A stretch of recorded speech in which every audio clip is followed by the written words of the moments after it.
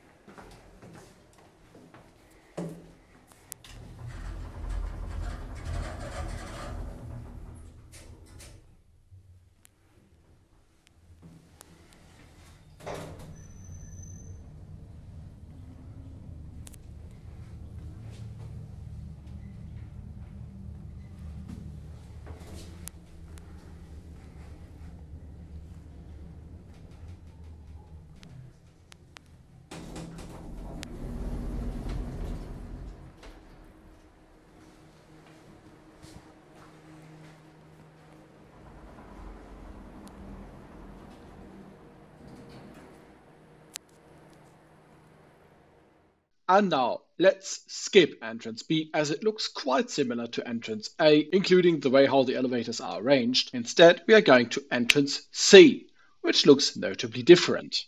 In my opinion, this is the most amazing staircases of all of the three staircases here, as the original paternoster, now an oversized elevator, has been placed right opposite the staircase, which in my opinion puts it much more into the center of the scene.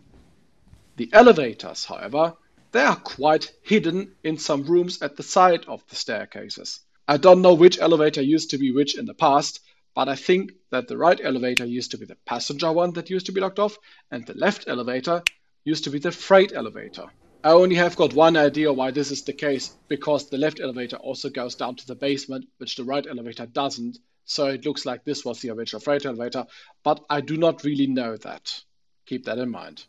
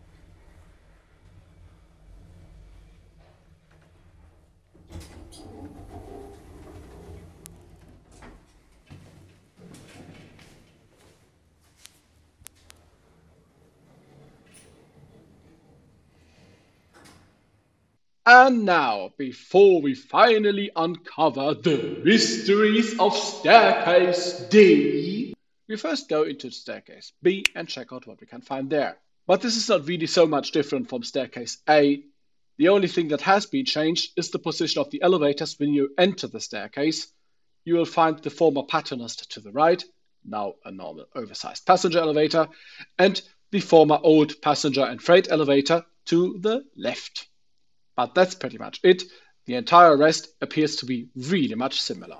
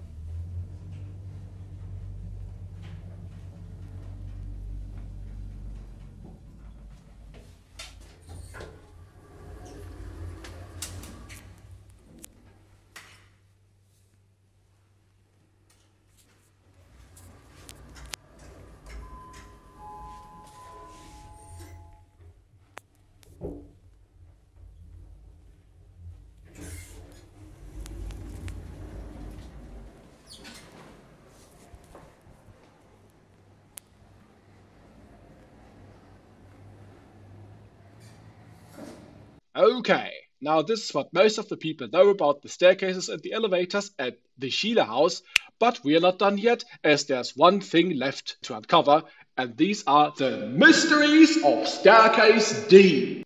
That one single staircase that pretty much no one knows anything about, and it is situated behind this completely unmarked door. This door already existed back in the time the building has been created, and so did the staircase and the elevator, but sadly the elevator has been replaced in the 1970s and then has been replaced again in the 2010s. Oh dear. This elevator does no longer stop at all floors. Instead, it skips some of the floors, which the previous elevator still used to stop at. There never used to be a paternoster in this staircase, as it was never meant to be open to the public.